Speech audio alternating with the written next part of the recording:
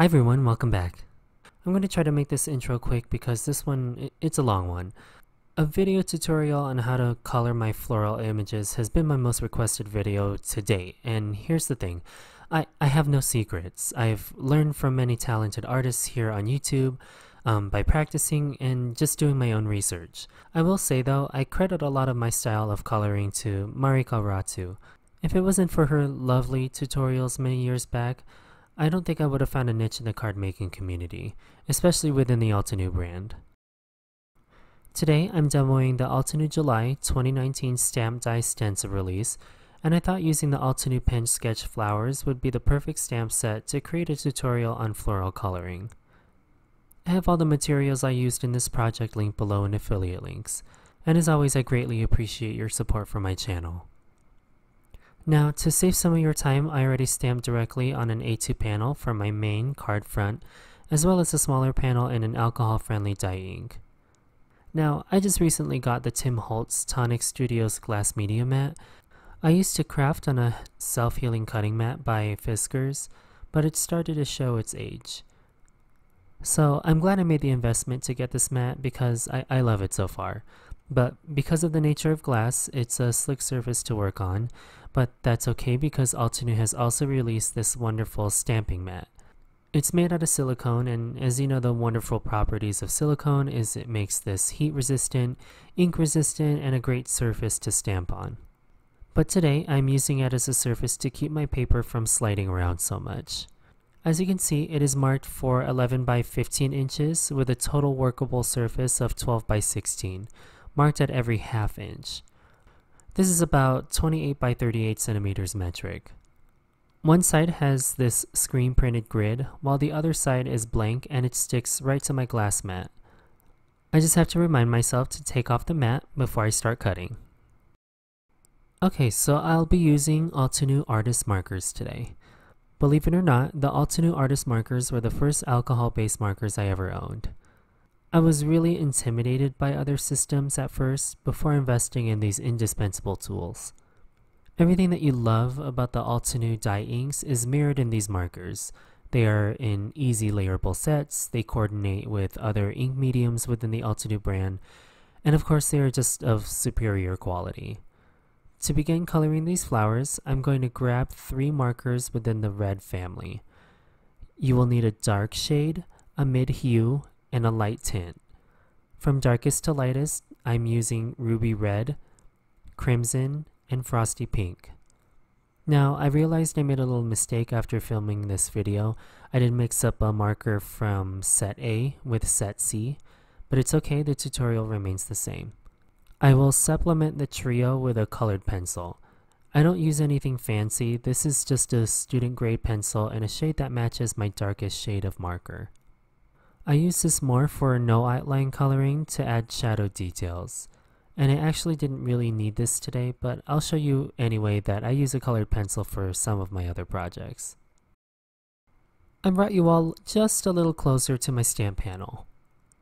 I will have the marker I'm using in the top left corner of your screen, so that's what the washi tape is for. It's just a reminder for myself. I'll start with the outermost portion of the petal and look for where there is a V. Now, I use a lot of a technique called chiaroscuro to color floral arrangements. Basically, it's a strong contrast between light and dark to give a 2-dimensional surface a 3-dimensional effect. So going off that principle, where there is light, there has to be dark, and where there is dark, there has to be light. So again, starting from the outermost portion of the petal, I've marked my dark spot within the V of the petal, where I'm assuming there is depth to this particular image. Then, using chiaroscuro, I will add shade to the center of the petal, framing the V I just colored. After that, I just use the mid hue and then the light hue to slowly diffuse the darkest shade I laid down in the first place. I use a lot of this flicking motion to color petals. I think it mimics the striations you naturally see in flower petals. You'll see I don't fully diffuse the darkest color. The beauty of chiaroscuro is that it creates these stark contrasts, giving the petals movement as if it's fabric in the wind. And I've actually said that in a previous video using Altenew Perfectly Perfect. It was my first video here on YouTube. As I'm coloring this flower, I'm keeping in mind that the mobile phase in alcohol markers is alcohol. Just as in watercolor, if you overwork the paper with water and try to manipulate the pigment too much, you end up with grainy pigments or damage to the sizing of the paper. This is the same with any alcohol-based marker. Try not to overwork your blends. Also, I know people have success with coloring an entire area with one color and then moving up the lightest color and so on. Usually, I like to work with one petal at a time. Because of the volatile nature of alcohol, I find I need to work fairly quickly to help diffuse my previous layers. And this prevents me from overworking the pigment. But it just depends on the detail I want to add or the size of the flower. Now, if I need areas of detailed shading, this is where I bring in the colored pencil. I do the same flicking motion to shade, and as Kathy Rack says, make sure that the colored pencil point is very sharp to get into nooks and crannies. Seriously, you'll end up with disappointment if you don't start with a sharp point. Another thing I like about Altenew Artist Marker Set A and also Set B is that you have a set of complementary colors. Red and green are opposite the color wheel. And while the depth may not be as obvious, using color complement for shading is another wonderful technique to adding shadow to your flower petals. In this case, I'm using Forest Glades, the second lightest green tint, to add my shadows first. Then I will basically do everything else the same as the first arrangement, moving from darkest to lightest marker, and hopefully you'll see the slight difference this makes. There's just a different quality of contrast to this smaller flower. I'm going to speed this up now and show you other options of coloring. Don't be afraid to mix up your shades. In this case, I'm using the fourth darkest, the second lightest, and then the lightest markers for greater contrast in this flower. And then of course, I'm going to do the exact same thing with the B set of markers with the purple family. That completes my smaller panel. I'll set this aside for now and work on the larger panel. I'm going to turn on some music and speed this part up. Hopefully this repetition will get you to see how I work in these larger petals. Again, I'm using a mix of Altenew Artist markers in set A and B to color this arrangement. I'll talk to you in a few.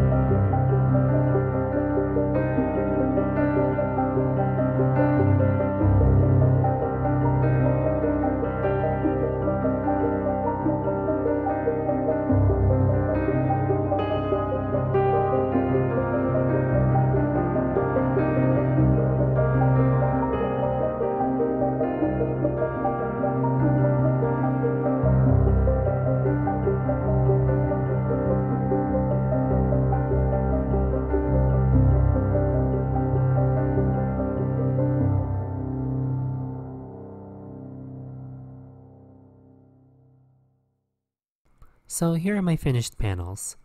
I won't use all of the flowers in the smaller panel because I wanted to break up the symmetry with an odd number of flowers. Now, I gotta remember to take my silicone mat off because if I cut it, I'll cry. I'll add some white splatters to all of the flowers for a fun dewy texture and then use my swivel knife to cut out the smaller panel of flowers. Before I pick a sentiment to add to this card, I'll add black splatters to break up the symmetry of the main panel a bit more. I do this by diluting a bit of the jet black ink spray from Altenew with some water. Then I grabbed one of the fine frames from the Geometric Frames die set and cut a piece of white cardstock. I kept both the frame and the negative center portion. With the negative cut, I trimmed it slightly smaller than the frame so that there is a margin around the negative space. I used this stamp and sentiment from the Crystal Frame stamp and die set from the same release from Altenew. I foam mounted my sentiment panel right onto the center of my flower arrangement, and I had to use a T-ruler to make sure my sentiment was on there straight. That finishes this alcohol marker floral arrangement card. Before I let you go, I want to thank you for your interest in this video and in my channel. I get ideas from what to share with you all from the comments you leave over on my IG, blog, and my channel, so thank you for being so interactive. It makes coming up with content so easy. Thank you to Team Altenew for the opportunity to design for them yet again. It's always such a privilege to create. Make sure you subscribe to my channel if you like what you've seen from me and hit the bell icon so you never miss a future video. Thank you so much for stopping by. Talk to you all very soon and have the best day.